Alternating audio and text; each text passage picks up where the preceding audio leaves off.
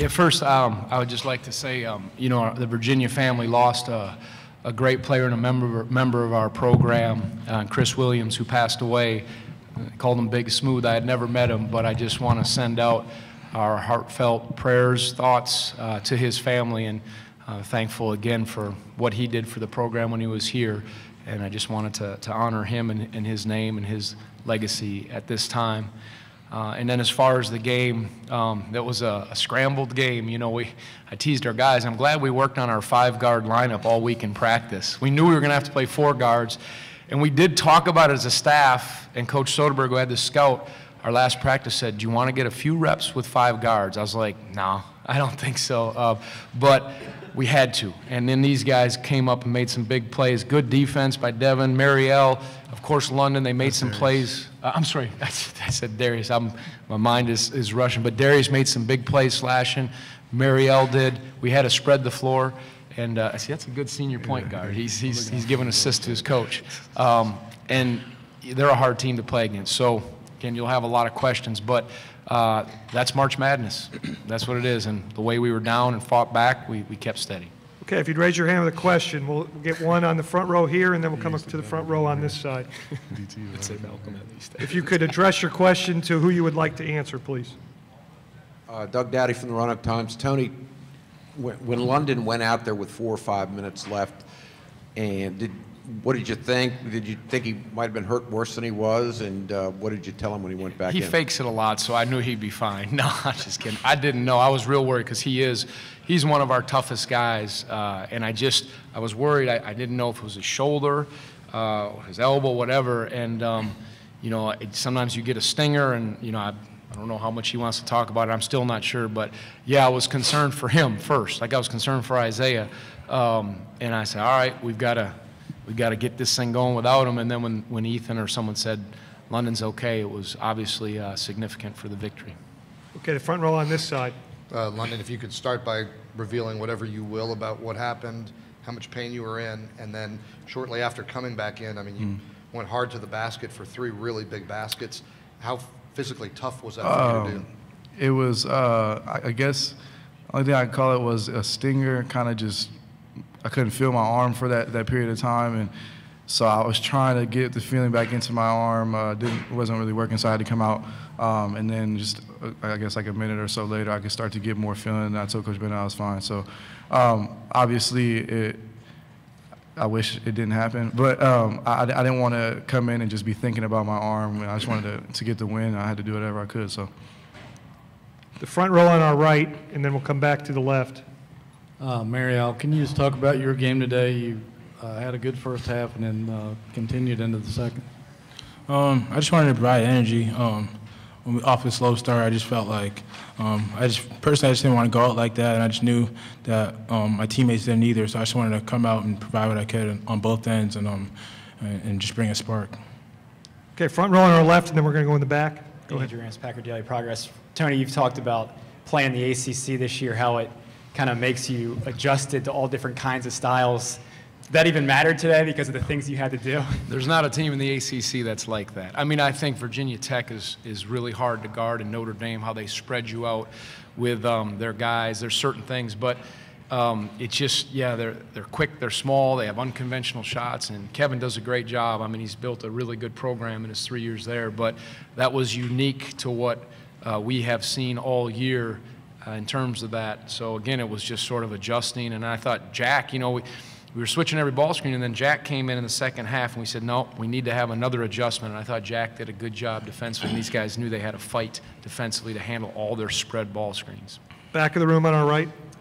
Kurt Burmester from TSN in Canada. Question for Coach. Marial seemed to give you guys a bit of a spark in the first half there to help you guys get going. Can you talk a little bit about how he got you guys going? Well, he, you know, it was a game we were down, I think, 11-23, and we were having trouble, and we just said we got to space and play. Come up with a ball screen, slip the ball screen, space and play, attack, move it if we have something in transition.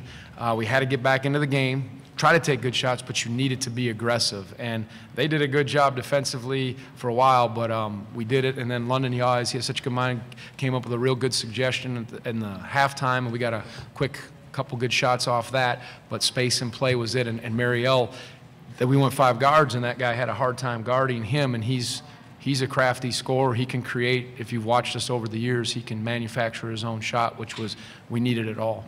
Front row on our left. Mike Savettis, Richmond Times-Dispatch. Tony in London, down 15 there halfway through the first half. Any panic set in? What was the mindset with you guys? I mean, it looked like, you know, they couldn't miss and you guys couldn't hit. I'll go. Like I think I said it in the last press conference, they're going to have to make tough shots for 40 minutes, and basketball's a game of runs, obviously, and they came out hot, and they had their run. We had ours, and then it was just back and forth in the second half, and I think we had the last run, and so obviously we knew at the beginning that they were going to make some tough shots. The point guard made some big shots with a hand in his face.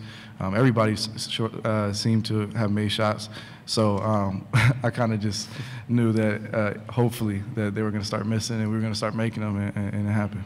Standing up in the back of the room, on our right. Ryan Fagan with Sporting News. This is for Darius, and then Coach, if you can answer this too. But it was clear for all 3 of you guards how important it was to attack the rim, and all 3 of you guys did that consistently through the game. Can you just talk about how important that was to the win today? It was big. We have a team full of players who can attack and get to the rim and make plays, and we really couldn't run our offense that we usually run, so we just spread it out and just decided to attack. Okay, we have. I'm sorry. Go ahead. Coach. Is that enough for you? Okay. He'd like you to answer too. Yeah.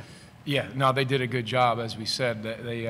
We were down, and we just knew we got to get aggressive, and they all 3 did. Evan did. You know, at times we had a switch because they were starting to get easy buckets the way we were playing the ball screen. So we said, all right, let's go 5 guards, and then they had to hit tougher shots for the most part, but that was to our advantage when we had these guys. And we don't have a 5-guard offense we work on because we haven't done it, but like we said, it was you're going to have to touch the paint, either kick it or make plays, and even in some transition press break stuff, I thought we had to get some points on the board.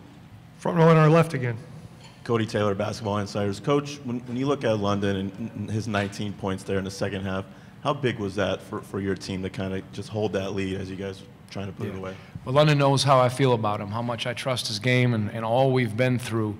And it's a big-time performance in a big stage, something I've grown fond of watching him do over the years. And it's just one game. We get to the next one, but I liked what I saw, and I was proud of him.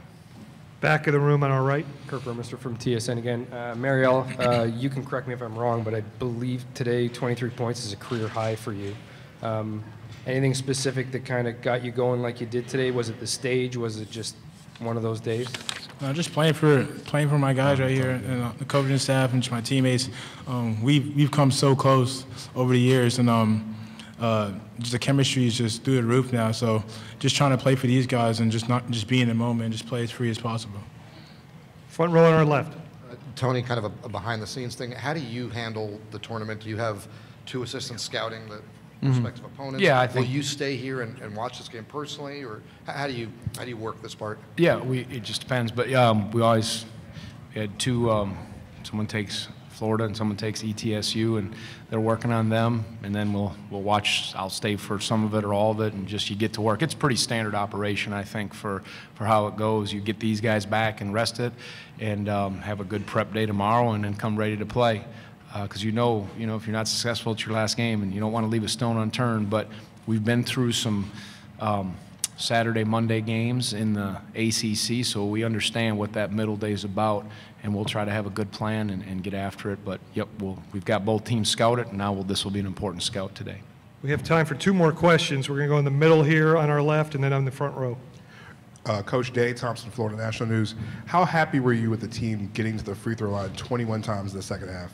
Yeah, we had to. Like these guys said, we had to attack, and we had to draw fouls. We got them in the bonus with we were in the bonus, I'm sorry, with 11, 12 minutes, so that was important. And we needed to, because we were spreading them out, attack, and then, obviously we wanted to capitalize on a few of them, but we made just enough, and we saved some for the next game, so we'll take it. Front row. Coach Isaiah, how's his status, and is he going to play? Yeah, he gave us everything he had. He's a warrior. That guy, I love him. I told you what our plan was before. He had 5 minutes, and sometimes you get in there and you can't get a stop, and he pushed so hard, and he's not he hasn't filled his tank up enough from this virus and this sickness, and you know, we'll take it a day at a time. But then during the game, I think it was when we tied it or got up, he jumped up and got excited, and then he had I don't know if it was a sinking spell or what. He was just not right, and I feel for him. But I told him, I put my arm around him and just said, I'll never forget your courage and your heart to try and to continue to try, because we needed him when he was sick to get us into this tournament. And he did that at NC State, North Carolina, Pitt, and he's a special one that way too. Game time decision. We'll just see how he is today and all that. I'm not counting on him because of where he's at, but that'll be up to the doctors. Thanks, Tom.